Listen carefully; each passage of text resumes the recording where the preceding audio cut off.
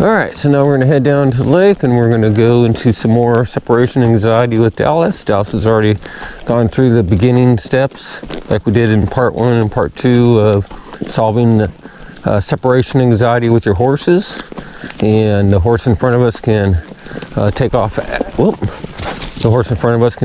a trot, and she's good with that. She stays at a walk, stays pretty calm, relaxed. And the horse in front of us, we've also taught her, but the horse in front of us can go out of sight and she's fine. So now we're going to go ahead and separate them for longer periods of time today. We're going to get down here, we're going to cut off, the horse in front of us is going to go one direction and we're going to go in the other direction. So we're kind of working on 2 different things today. One is having Dallas not be so lazy out here and walking at a good speed. And the other one's going to be separation and going more into the separation part of her training where she doesn't always have to be with her buddies. Well, I'm going to go that way for a little bit. You can go that way, then I'll turn her around and start riding up this way. Okay, on this trail? Yeah, on this trail right here by the lake. On this trail right here, the one that goes that way. So 15 minutes and then come back? Yeah. All right. Yeah, I'll meet you. Okay, I'll set my timer for 15 minutes. So I'll just guess it in my head. So I'm gonna let Shiloh go that way, and I'm gonna let Dallas Watcher go that way, and then we're gonna go to the right. You know, we just did a video yesterday on solving behavior issues. And we peel back the layers, listen to the horse and find the root cause. So while we're talking about this, the root cause of separation anxiety, the fear and anxiety is being left behind, and horses know. There, she's gonna neigh a little bit. And horses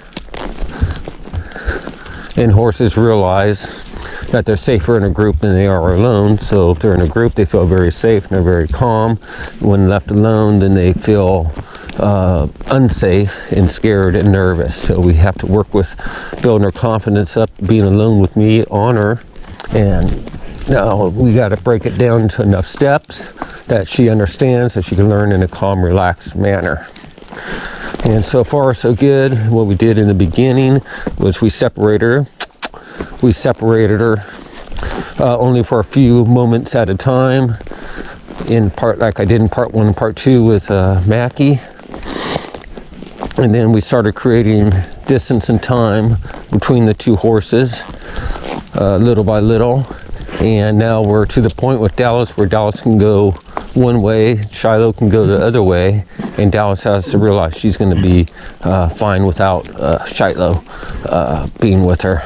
This is a preview of part 3 on separation anxiety. Dallas has been through part 1 and part 2. Here in part 3, now we totally separate them, and Dallas went one way and Shiloh went the other way.